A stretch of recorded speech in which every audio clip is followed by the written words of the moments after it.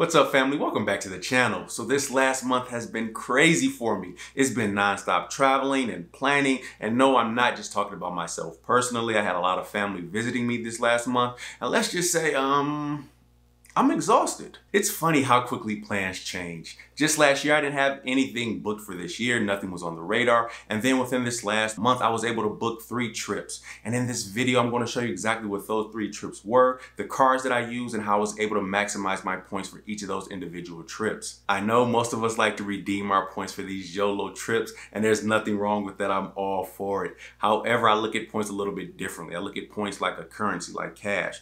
This is why I like to save them, because you just never know when that unexpected is going to happen. Like last month, and me having those points available, I was able to use them to my advantage. This is another reason why I continue to sign up for these intro bonuses to keep replenishing that account.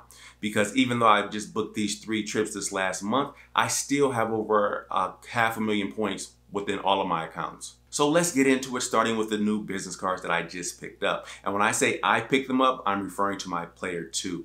That is the Hilton Business Surpass card and the Chase Ink Unlimited. Now, I already have both of these cards. I was able to pick them up as well with some amazing bonuses on them. This is why it literally pays to have a player 2 in this game with you. With the Hilton Business card, its current sign-up offer is 150,000 Hilton points, plus a free night certificate after hitting $4,000 in spend within 3 months. We already hit that, and as you can see, we have already received the free night certificate along with those 150,000 points. This offer is expiring soon, so if you are interested, I would definitely hop on it sooner rather than later, and I'll also include the link for these cards down below. With the Chase Ink Unlimited, you get 75,000 points after spending $6,000 in 3 months. I already hit most of that. I'm just waiting to pay next month's rent, and that will get me past the required spend. That's another 225,000 points added to my stash just off of these 2 intro bonuses.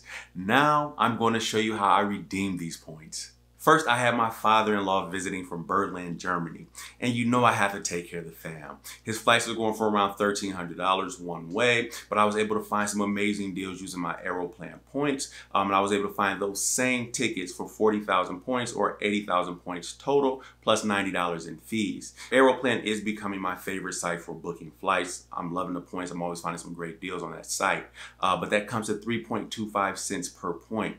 And I was able to transfer my American Express points over to Aeroplan and make this particular trip happen. But I pay for those extra fees with my Chase Ink Preferred card, which gives me 3x points back on travel, plus that added travel insurance. Now, once he was here, I did plan a surprise trip for him to visit New York City. He's never been, so he was super excited. For those flights, I did use my Delta Platinum free certificate. It's a buy one, get one free for economy flights. That ticket was $330. Now, the annual fee on the Delta Platinum card is $250, so you can see I definitely got my money back and some. Now, here's a fun fact, guys. I didn't even know that was possible.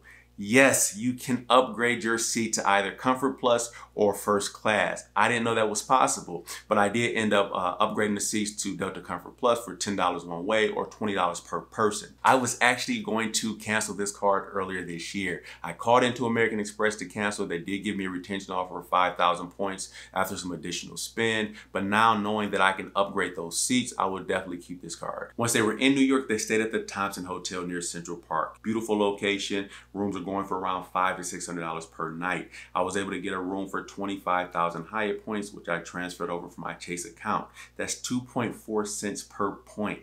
Normally, Hyatt points go for around 1.7 to 1.8 cents per point.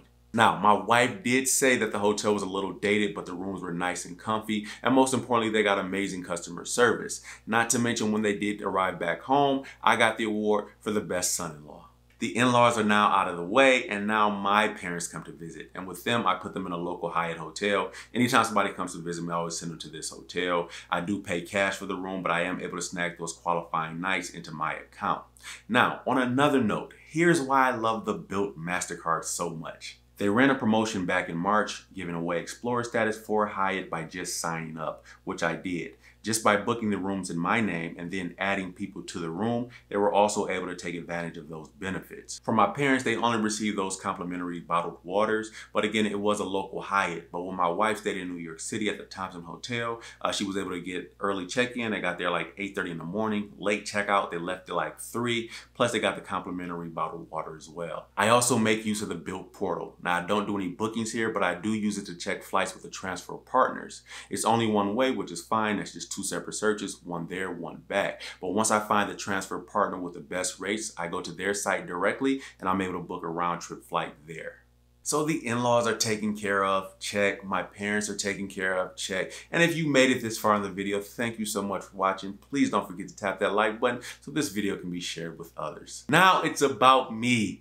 And it's about time because I need a personal vacation. And it just so happens that I have something going on in Atlanta that I need to attend. So I'm going to be staying at a hotel in Atlanta for 3 nights. It will be a Hilton hotel. I am paying cash for these rooms. It's less than $200 a night, so I decided to pay cash for it. However, I will be using my Hilton Surpass card for all of my spending at the hotel. I get gold status plus 12x points back. And I also get a $15 daily food credit. Now, for my flight to Atlanta, the tickets were going for around $300. I really didn't want to pay for this flight. It's a very short trip.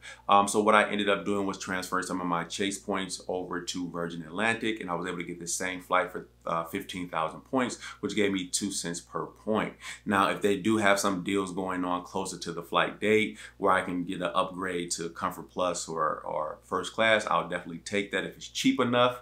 But like I said, it's a short flight, less than 90 minutes. So if they don't have that or they're not offering any upgrades, that's totally fine with me. So you see why it's so important to have a stash of these points handy. All of these trips were spur of the moment. Plus, I just got the phone with a friend of mine in LA, and they're going to be having a baby shower soon. So we'll see how that goes.